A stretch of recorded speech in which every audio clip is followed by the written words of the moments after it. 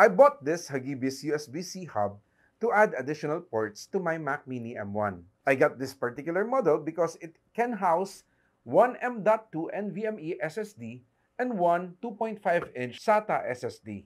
I will use this as my working drive where my active projects and corresponding resources will be stored. That's why I got me an XPG SX8600 Pro M.2 PCIe NVMe SSD. It has maximum performance of 3500 megabytes per second read and write up to 3000 megabytes per second. Although the Hagibis manual said when using the hub with the new M1 Mac, I will not get the rated speed, but it's still very fast. This will cost around 9,000 pesos when released here in the Philippines.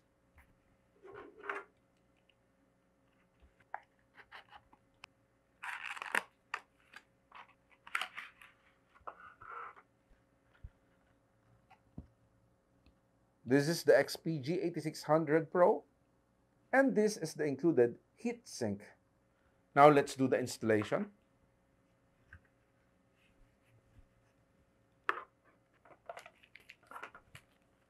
For the installation, I will open the bottom panel of the Hagibis USB-C Hub.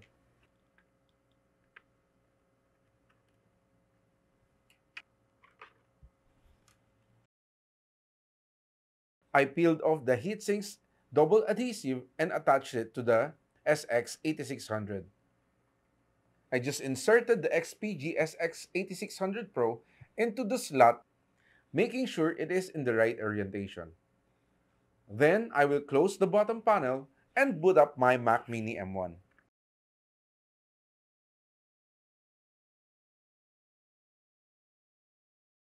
First, I'm going to test the read and write speed of different drives using Blackmagic Disk Speed Test. The hard drives and SSDs that we are going to test are what I am currently using.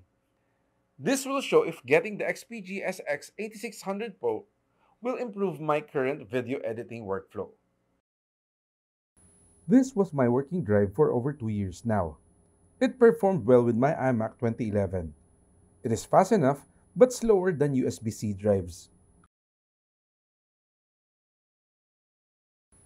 This is my current working drive.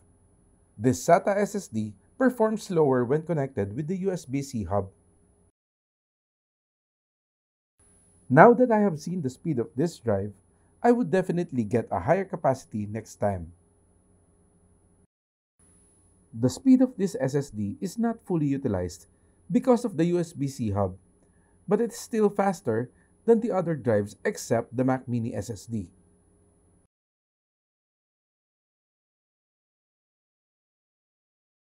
Now I will test the transfer speed using a 4GB file, Mac Mini SSD to LaCie D2, LaCie D2 to Mac Mini SSD, Mac Mini SSD to LaCie SSD, LaCie SSD to Mac Mini SSD, Mac Mini SSD to XPG SX8600 Pro, XPG SX8600 Pro to Mac Mini SSD. This is the comparative graph for the 3 external drives. Now I'm going to test the 3 drives on actual rendering on Adobe Premiere Pro. LaCie D2, LaCie External SSD, Mac Mini M1, XPG SX8600 Pro. Rendering straight from the Mac Mini SSD takes almost half the time of the other drives. After 5 tests, the other drives have little difference in export times. This test proved that adding an SSD to my Mac Mini M1 will greatly improve my video editing workflow. Some people might say that I should have ordered a larger capacity SSD, so I am going to compare the price difference.